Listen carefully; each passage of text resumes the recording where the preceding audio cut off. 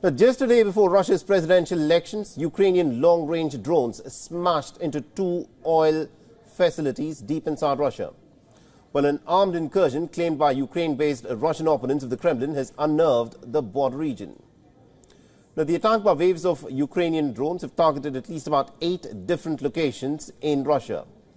Now, the Russian Defense Ministry says that Moscow's military and security forces managed to kill 234 enemy fighters, while also thwarting the attempted incursion.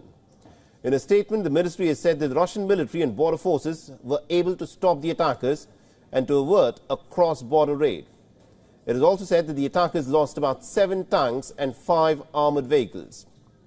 Meanwhile, 4 people were killed in overnight Russian drone and missile attacks in Ukraine's northeastern Sumy and eastern Donetsk regions. According to Ukrainian officials, the Russian forces dropped a bomb on the Mirnorad town in Donetsk region, killing at least about 2 people and injuring 5 others. The Sumy Regional Military Administration said that a Russian drone hit an apartment block overnight. In Ukrainian President Volodymyr Zelensky's hometown, the death toll from the Russian missile attacks from the previous night has now risen to 4.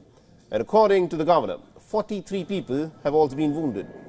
So with just days to go for the elections in Russia, President Vladimir Putin has in fact appealed to the voters, including in the annexed parts of Ukraine, to be united in determining Russia's future by casting their ballots in this week's presidential elections that are slated to begin from tomorrow.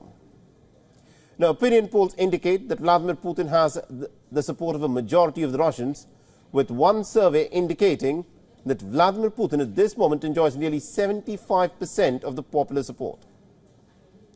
WION is now available in your country. Download the app now and get all the news on the move.